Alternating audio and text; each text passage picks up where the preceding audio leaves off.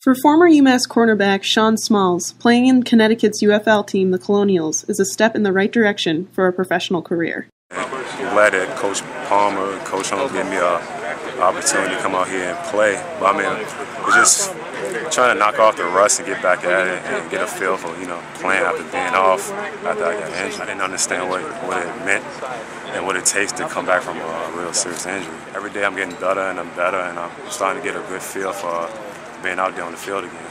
Although he would like to be playing at the NFL level, he is staying positive and taking advantage of his opportunity.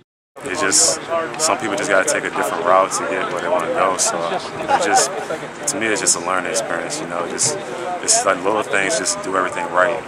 So, I think this is a good opportunity just to help us, learn what it takes to be in the NFL. I don't think it's so much being physical.